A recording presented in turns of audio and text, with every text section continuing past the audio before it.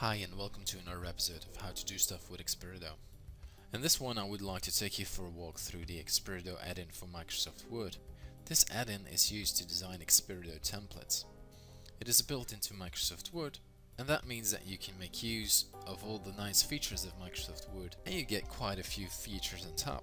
The XperiDo Template Design Add-in works with the 2007, the 2010 and the 2013 versions of Microsoft Word.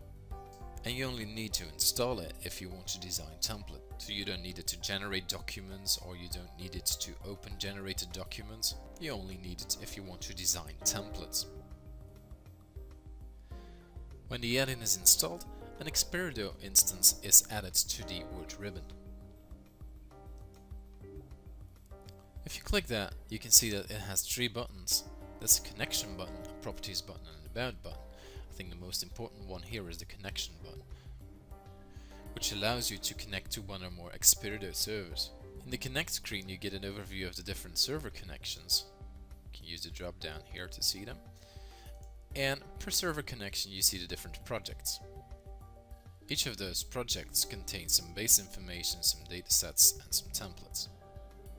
But let's have a look at the server connections first. You can manage them by using the pencil icon right here. And that opens up a dialog where you can configure your server connections. You'll receive your configuration details from your partner or from Invenso as you start up.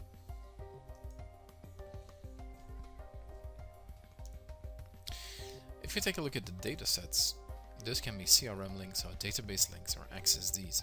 These are all CRM links because this is a project that is linked to a Microsoft Dynamics CRM environment. So those are your datasets, and if you go down here you see the templates. Those are the templates inside this project. You can select one of your templates that you did earlier and start editing it right here. Or you can select the dataset and create a new template on this dataset. If you want to do that, you can start from scratch, or you can create a new template from an existing one. Select the document on your local computer to start from, or start your template from the document that is currently opened. We'll do that. Give it a name and hit create. As I told you, this environment is linked to a Microsoft Dynamics CRM server, so I get the question whether or not I want to show my template in my Microsoft Dynamics CRM environment. So let's say OK to that.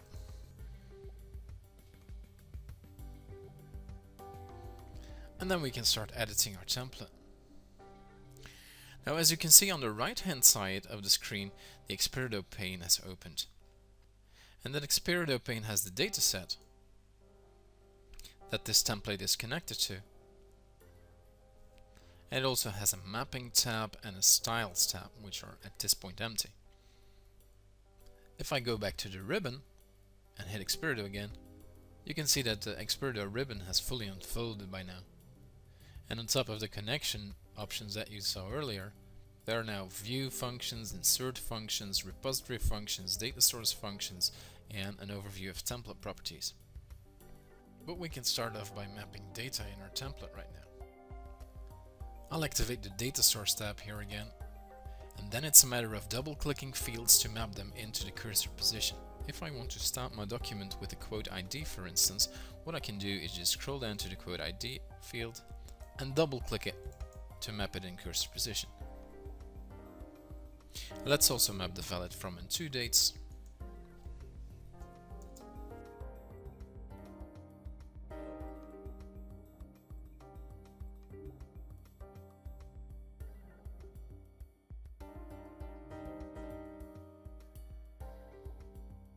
And there you are. Now if you go to the mapping tab, you can see an overview of the fields that are mapped inside your template. The quote number, the effective from, and the effective to date. If I double click one of these mappings, the mapping settings dialog opens up, where you can apply specific field formatting to your mapped item. I'm going to indicate that this is a date, set the locality to English,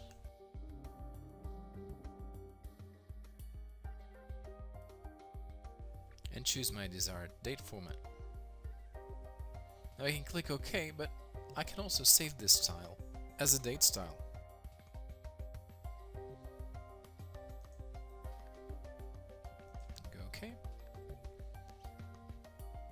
right clicking here the effective from mapping, I can assign the style that I just created to the other mapping. And as you can see in the Styles tab, I have my first style here, which I can now assign up front to all the date fields in my dataset.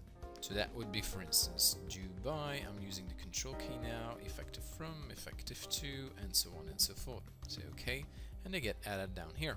So if I map one of these fields, they will automatically be formatted in the right way. So let's look at a preview using the preview button here. I can have a preview in Word, in PDF, in XPS, ODT or RTF. Let's take PDF for instance. Then dialog pops up that asks me where I want to save changes. And here we have the preview with the quote ID, the valid from date and the valid to date formatted in the date style. So let's fast forward and add some more items to this quote.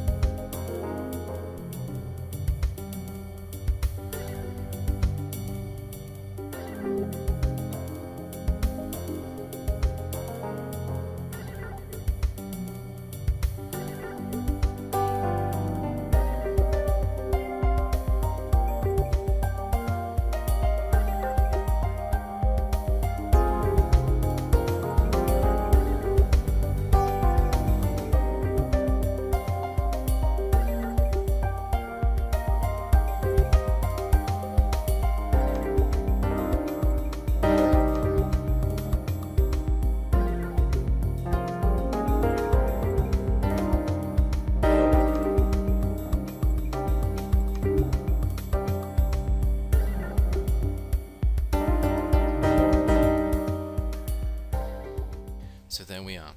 We quickly built a personalized quote that loops over your quote products, calculates the total amount, and inserts the quote owner's signature in the right place. We'll zoom into the details of how to do all that in other episodes of the How to Do Stuff with XperiDo video series. For now, thanks for watching, and I hope to see you soon again.